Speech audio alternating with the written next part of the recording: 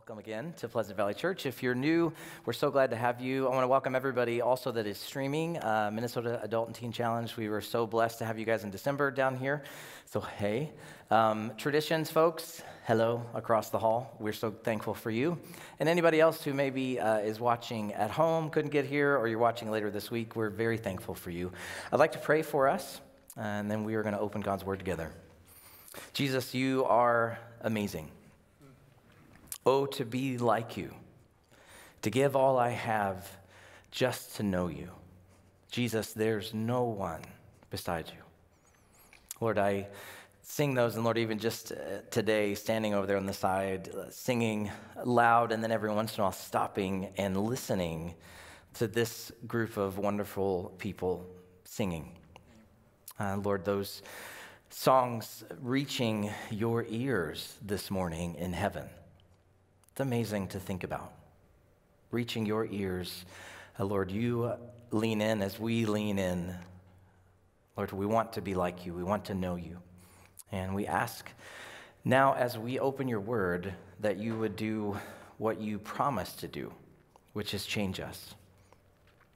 God, that you would transform us, Lord, by the Holy Spirit, by words that have not changed, that are true, that will always be true from your word. Would they become a part of us today? Would they go after places that are sick or hurting or hard? And would we walk away just knowing you spoke to us? You went after us. We ask this in the wonderful and beautiful name of Jesus Christ. Amen. Even if you're just jumping in with us this morning, we're going to get back to our study of the book of Hebrews, which is a wonderful book to point us to Christ, to get us thinking about him, and the author just keeps hammering and coming back again and again to who God is in Jesus. And God speaks to me many times. Usually I love our teaching team. It's one of my favorite things. One, because I usually get a couple of weeks before I have to jump up again. And God does crazy things in my life when I'm studying. And there are things, the way he speaks to me. And sometimes I'll be sitting there and I'll be studying, and I've read it through several times, and I'm praying and I'm trying to get an understanding, and then an image will come to my mind. And this image on this first slide here came to my mind. These little ball knocker thing that people have on their desks. And I was like, what is that thing? And it was like God was kind of just leading me to this thing, which happens to be called, because I was thinking about this whole idea of Newton's first law, which I'm going to read to you, of motion and our hearts, and how we can have some of these effects. So let me read the Newton's first law to you. It states this, that an object, so let's just say that object is you, will remain at rest or uniform in motion, meaning it will keep going in the same direction unless compelled to change its state by the action of an external force. In other words, layman's terms, if you are at rest or motionless in your relationship with Jesus, you're going to stay right there until he knocks you, starts moving you. This thing actually happens to be called, I was thinking about Newton's first law, and I was like, what image could I put up there? And I was like, what's that ball thing? What's that? So I typed that into Google, ball knocker thing. Google's amazing and actually brought this image up, and guess what it's called? Newton's cradle. And I was like, Lord, you are telling me something here. You're trying to speak. And so I want you this morning to be thinking and asking the question, do I feel sluggish? Do I feel stalled maybe a little bit in my spiritual journey? Because if you do, and I have and do at times, you will need an external, and I will add spiritual force to knock you forward, to knock you into his grace, into his goodness that will change you. And Newton's first law applies definitely. There's some things supernaturally that come into play that go way beyond the laws of physics, but I wanted you just to start thinking about that, because God's word, this right here, combined with the Holy Spirit, is the force that you need this morning to move you, to transform you, to knock you. And even we talked about that. One of the great things about small groups is you are sitting with a group of people and you're gathered around this, and it's like ball knocker. Dun, dun, dun, dun. Everybody's pushing and there's talk and you're moving. And so if you're not in one, and that's a great way. The chair time thing James just mentioned is another. We want to teach you how to be in here because it is the one thing that God uses to speak. For sure, it's the primary way that he speaks. So his word, his Holy Spirit, the perfect combination this morning to be that external force to change you. And I want to say this morning, if you are just, like let's say, because we're in Hebrews 6 today. And so that means, whoa, we've done 5 chapters already, and I just jumped in here, and I don't know what's going on. It's okay. You will have an immediate connection with what these people are feeling. And what this little church that got this letter for the first time in Rome, what they were feeling. You're going to have an immediate place of, oh, that's just like me. That's what I feel, because they were feeling a bit sluggish. They were feeling things slow down and wanting basically to kind of give in to the culture. And what was the culture doing? Had a hostile view towards their Christianity. Oh, do we live in a culture that has a hostile view towards Christianity? You bet. Sure we do. True following of Jesus, a true following of Jesus will always get you in trouble. Always. That's what he said. You will have trouble in this world, but don't worry, I've overcome the world. And so we know that's what was going on with them. Hey, guess what? That's what's going on with us. So there's a connection right away. And they felt like, I would rather not have trouble.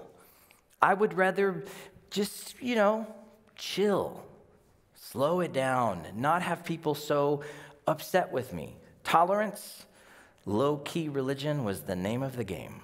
And it is today too. That's what people want. You want to not cause trouble? You want to not make waves in culture?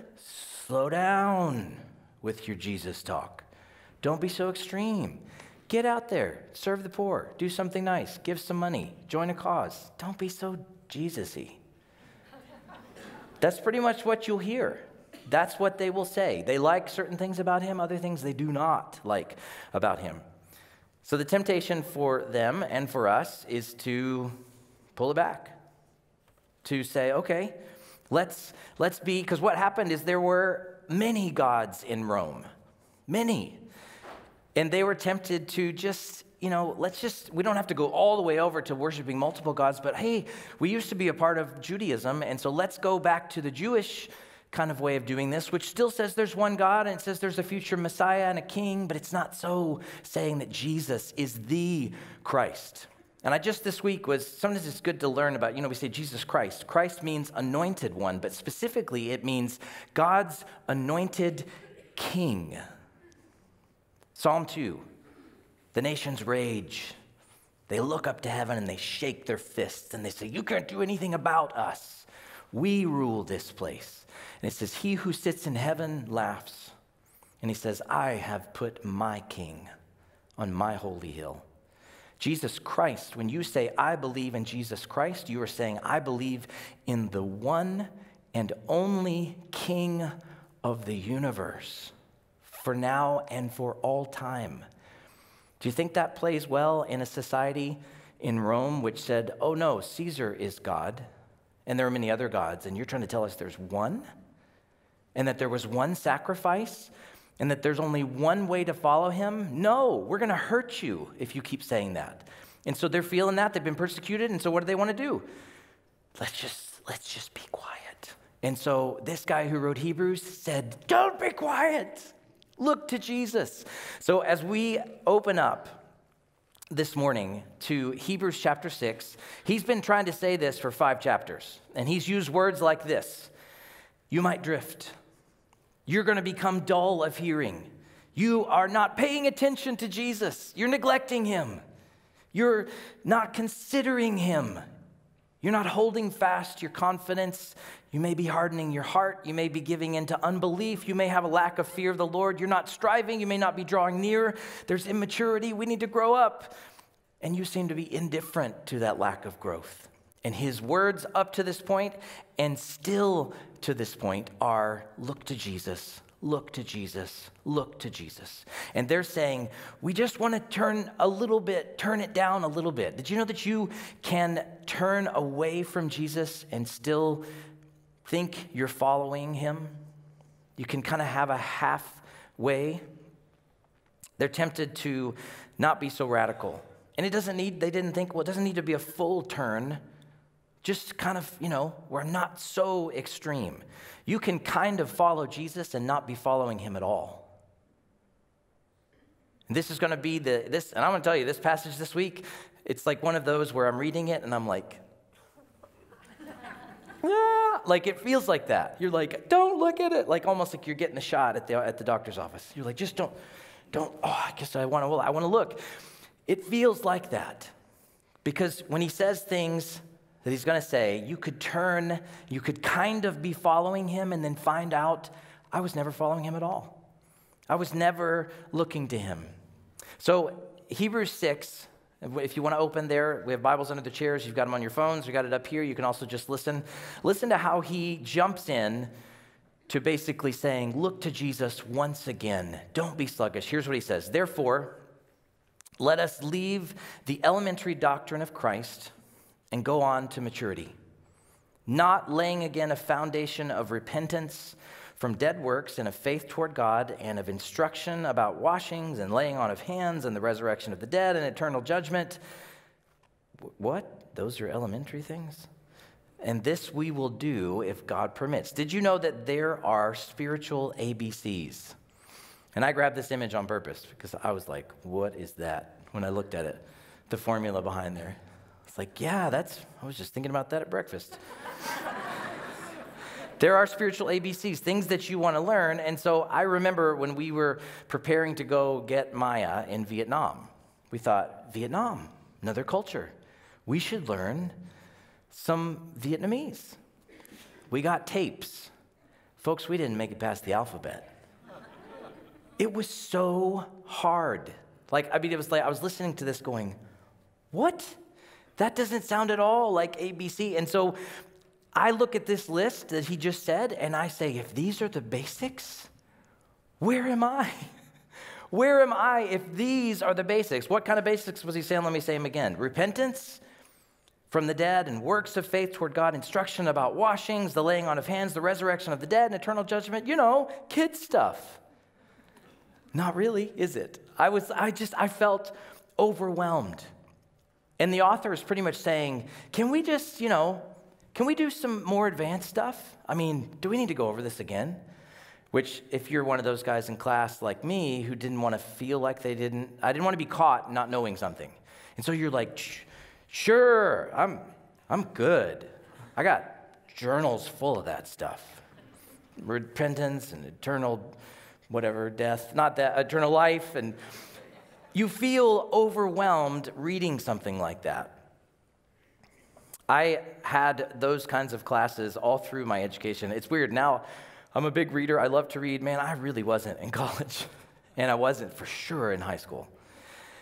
And I remember going into classes, specifically in college, 2 classes in particular, art, history, and music appreciation. I'm pretty sure I missed more than I went.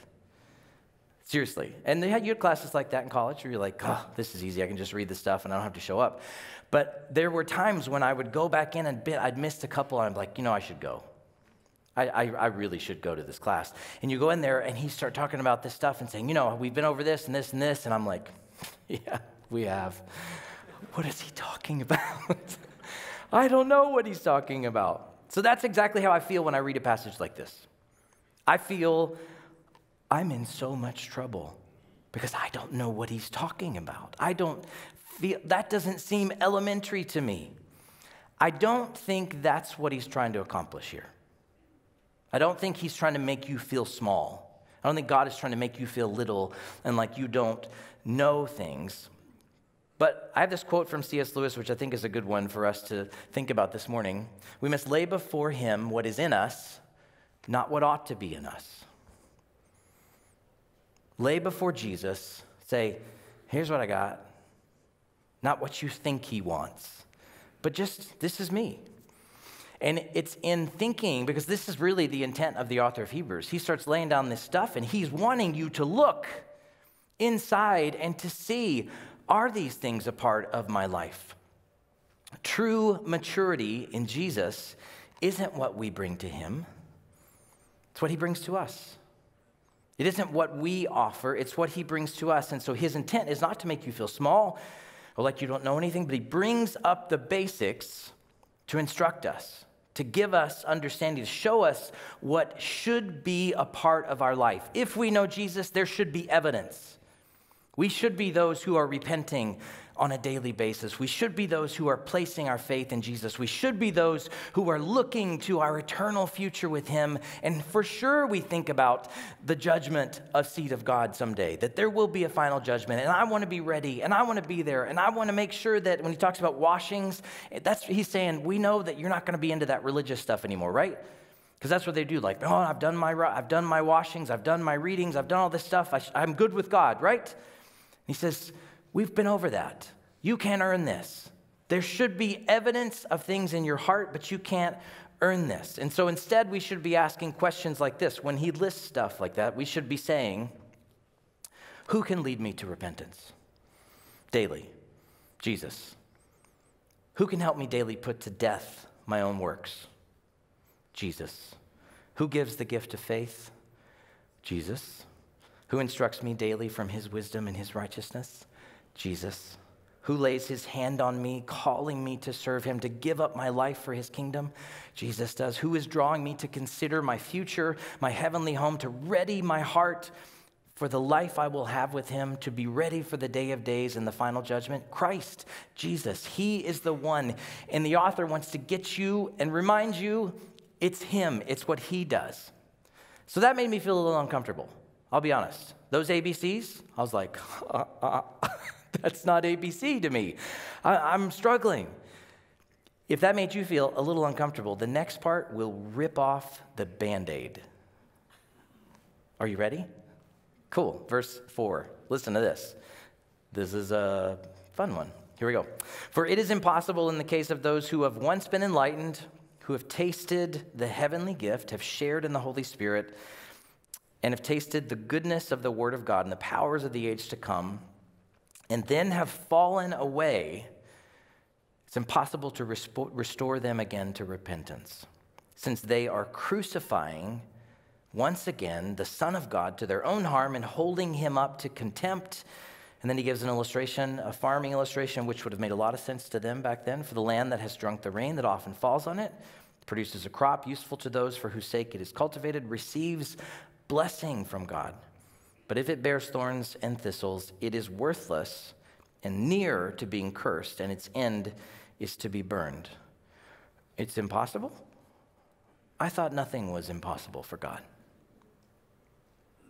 That's how I want to teach you guys, and part of this too is even if you come to chair time, week one, Lisa and I, my wife Lisa and I are doing week one. I want to show you how to interact with God's word like a person. And not just, read it, okay, great.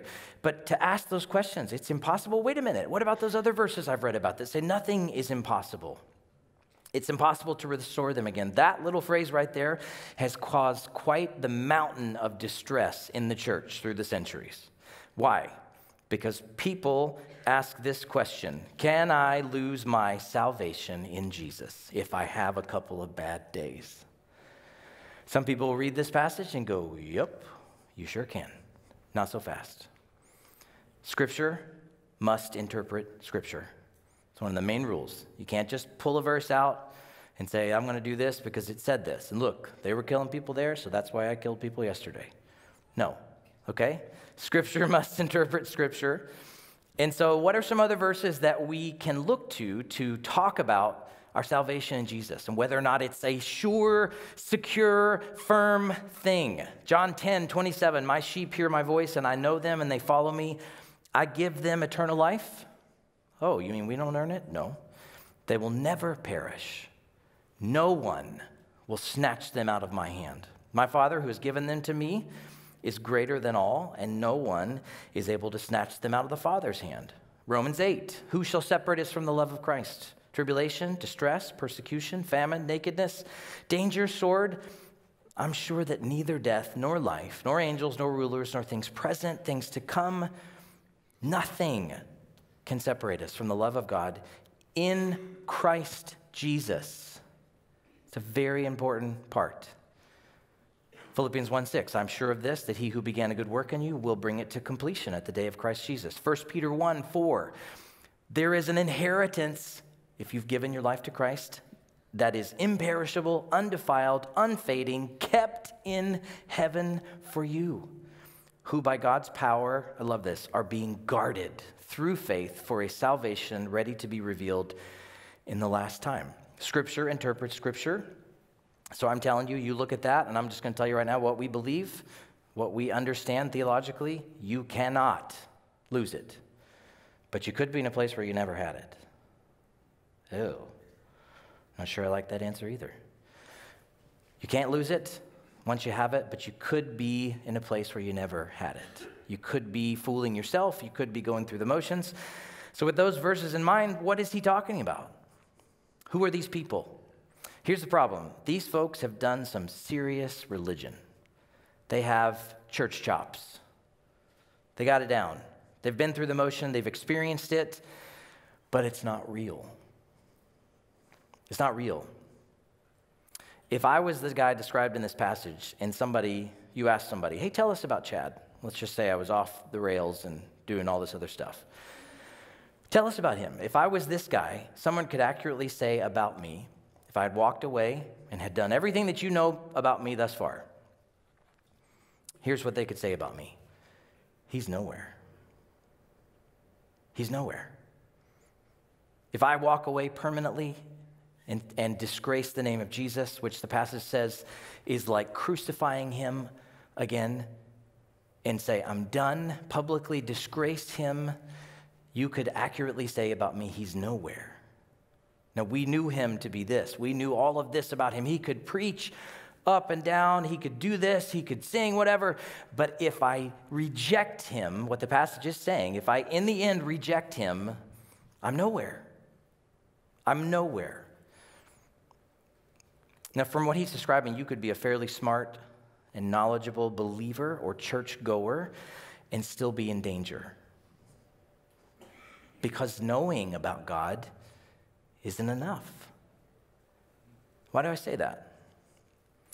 Because, as my pastor back home said, Satan could write the best theology book ever written. He knows it all. You could preach this book backwards and forwards with beautiful creativity and accuracy and theologically correct words and still be nowhere. Because as John Piper says, this passage tells us that you can look like you have salvation, but it isn't there. And so what's the text for? It's a warning. It's a warning for us not to assume that we are secure when our lives have some religious experience, but there's no fruit. There's no fruit. We're still sinning like the day is long. We're not listening to God's voice. Maybe we come to feel a little better on Sunday, but as far as the week goes, there is no fruit there. There's no tenderness. There's no kindness. There's no humility. There's no confession of sin. We don't care. We'll go and listen, but we don't care. There's no fruit. It's a warning. And we know from the scripture that Jesus said that there will be those on the final days who said, Lord, we prophesied in your name. We preached in your name. We read our Bibles. We had share time. We went to church. We were in small groups. We did this. And he will say to them, I never knew you. I got to be honest with you. I don't like the tension in this passage. It's hard. It's hard because it makes me look here. You can experience Jesus and not know him. How's that possible? Well, think about Judas. 3 years he knew him. He experienced the miracles of Jesus. He heard his voice. He broke bread with him. He was sent out with the other disciples and actually performed miracles with them, healed people, spoke to them, and then we all know what happened to him. So after this pretty intense discussion in this passage where you have like a full-on whoa, that doesn't seem like there's a lot of grace there. What's going on? You're not left with butterfly kisses from Jesus from this passage, are you? It doesn't feel like, oh, let's put that on a mug. I promise you it won't sell. Can you imagine? Like, it's not, I can do all things through Christ who strengthens me. It's impossible to restore those who have fallen away. It won't sell. It's hard. It's a warning. It feels like a warning. It feels like an alarm. What do you want to do to an alarm? Snooze. Knock it across the room. I don't want to hear it. It's too hard. It's natural for us to want the tension of this passage to go away. Jesus doesn't want it to go away, though. He doesn't want it to be gone because it's a good thing to be in awe. It's a good thing to have a reverent fear of God. It's a good thing to get low in what we think we understand, to humble ourselves before God. And he could be trying to warn you this morning. Don't get rid of the alarm. So the turn he takes in this next part of the passage, I think is a classic parenting move. After you've done like a really, listen to me, young lady, you know. It's a classic parenting move. Look what he does here in verse 9. Though we speak in this way, yeah, really hard, yet in your case, beloved, we feel sure of better things. Things that belong to salvation. For God is not unjust so as to overlook your work and the love that you have shown for his name in serving the saints as you still do. And we desire each one of you to show the same earnestness, to have the full assurance of hope until the end. Here it is, so that you may not be sluggish, but imitators of those who through faith and patience inherit the promises. It's almost as if he just said, you know, I'm not talking about you, right? You know, I'm not talking about you and your walk with Jesus. To which I want to say, well, now who are you talking to? You just said this really hard stuff, and then you just said, oh, but I know that's probably not you, right? Classic parenting move. Many people ask, well, he was just talking to believers in this passage. There weren't any people that didn't believe. If it's a church, okay, if it's a good church, it should be comprised of three types of people: believers, skeptics, and seekers. It's my hope that Pleasant Valley is that place. I don't want this place full of believers only. That means we're not doing our job.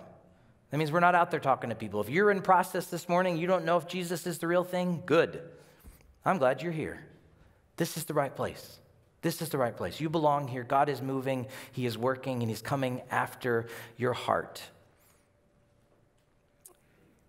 One of the cool things hidden in this little section where he does this kind of come alongside your child and say, it's okay, I know I just said a lot of hard things, but it's okay, sweetie, you're going to be all right, is he does tell us the kinds of things that should show evidence of our faith. Things like working and serving for God, on behalf of God, in the church. God knows he's not unjust as to overlook your work, the way you've served, the evidence of your faith, that you are showing earnestness in your faith, that you're pursuing, that you're imitating others in faithfulness. And then he says this, the promise of God in Jesus Christ. Those who are looking to the promise. Imitators of those who through faith and patience inherit the promise, the promise, the promise. Now, this is a great thing about the Bible, and one of the things where we don't want to explain away the tension or try to get rid of it, because he starts with this huge warning that says, make sure you're following him. And then he finishes with this thing that says, oh, by the way, God is going to get this done. God is going to get this done. Wherever you land in your interpretation of that passage, which I believe fully that it is saying that those who fell away did not know God in the first place, but that it's not that we don't listen to it. Wherever you land, both sides agree on one thing, which is how you should respond. How you should respond when you hear the author saying it's impossible to restore again to those who have fallen away. You should have this holy fear in your heart, and you should pursue Jesus with earnestness. You should run hard after him. You should believe in him with all your heart. You should not press snooze on the alarm. You should not say, I don't want to hear that. I don't want to hear it anymore. At Wheaton College, we had this guy who thought it would be funny to pull the alarm, the fire alarm, in the middle of winter 3 times in one night. He didn't go to Wheaton after that night. But by the 3rd time, I was so annoyed. The first time you're like, okay, I'm going to do something. By the 3rd time, I was literally taking my sweatshirt and putting it on as pants. Like the arm of my sweatshirt was going to, and my roommate was like, what are you doing? I was like, I don't know. I wanted that alarm to go away. Jesus is saying, don't ignore the alarm.